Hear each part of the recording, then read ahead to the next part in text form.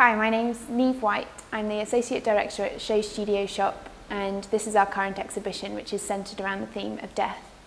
The exhibition was built around this piece. It's by the Gao Brothers and it's called The Execution of Christ.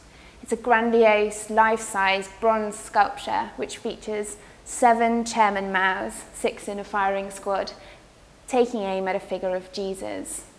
The composition is taken from a painting by Manet called The Execution of Emperor Maximilian. It was hugely important in the Western art historical canon, and it's a trope that's been used again and again. We see it with Goya's 3rd of May, Picasso's The Massacre at Korea. The firing squad is really associated with highly charged political works, and the Gao brothers are very familiar with that. They've used this to produce a very political work of their own. Here to look at the oppression of organised religion in China under Mao. Mao imposed atheism in 1949 across the whole country, but not only religion, also the freedom of expression, the freedom of creative and artistic practice. And this is something that the Gao brothers have really experienced throughout their career, having exhibitions closed down, suffering from censorship and surveillance of the artwork that they produce. But despite that, they continue to produce this really politically charged work, and this is a wonderful example of that. This is Heart of Darkness by British artist Claire Morgan. It's composed of 3,433 blue bottle flies, each fixed in place on the nylon with glue. Claire Morgan produces work like this consistently, hugely mathematically precise, so that this grid gets increasingly dense towards the centre, and what we see is a clash of chaos and order, of nature and culture.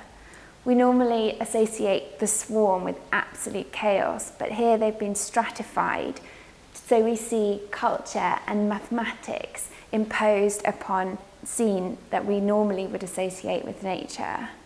Morgan is concerned with a human interaction with the world around us and how culture is imposed on it and the impact that has on our world.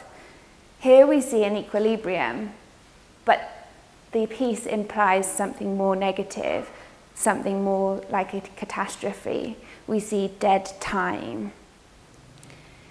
This piece is called Murder of Crows by Rose Robson. Rose came to SHOWstudio and actually made this piece while we streamed the whole process live online through the website.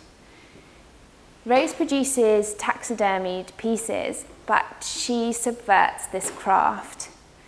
The piece we see here is an amalgamation of 4 different species of birds. There's a mallard, a grouse, a pheasant, and a magpie. Each bird is skinned by Robson, going through the whole process of the taxidermy. So she is totally exposed to death and to the matter of the birds. She then creates a form which she stitches each skin to in this beautiful undulating composition. What's quite amazing about this piece is the colour palette that it reveals. And what's really important is that it's a palette that's revealed only in death. If we see these birds alive in nature, we don't have this access to the iridescent blues, the purples on the flesh of the pheasant.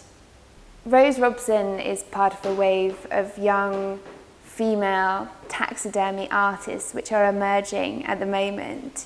She assisted Polly Morgan early on in her career and is now forging her own path in this direction. This is Kate 2011 by Nick Knight. Nick Knight has produced various renderings of Kate Moss throughout both of their careers, but this is a slight departure of how we've seen her portrayed before. In a departure from photography, Nick Knight is now using 3D scanning technology to produce sculpture. This piece is produced entirely in wax from a 3D scan of Kate and of 2 dove's wings which are then spliced to her body. The composition references religious imagery, in particular early Christian iconography. Her pose is reminiscent of Jesus on the cross or of angelic figures as messengers of life or death. Nick Knight presents a symbol of celebrity as deity. Kyle Hopkins also joined us at SHOWstudio to produce this piece. It is a death mask for himself. He took a cast of his own face, cast it in brass, and then the whole thing was plated in gold. The piece reflects a lot of his previous work. His jewellery pieces are often take on a forensic quality.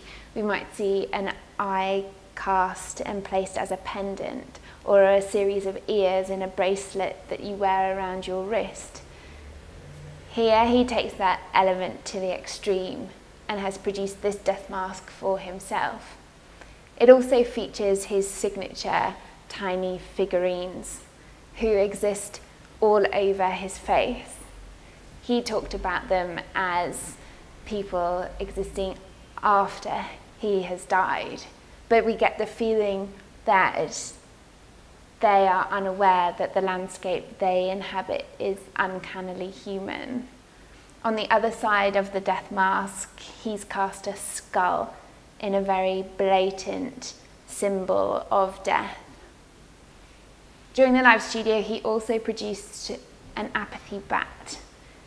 It's a cricket bat that's been inlaid with 50 human teeth and a beautiful brass rendering of an image that looks almost like a Gustav Klimt painting. Hopkins talked about how it was incredibly important to him that people recognise death and in doing so live life to the full.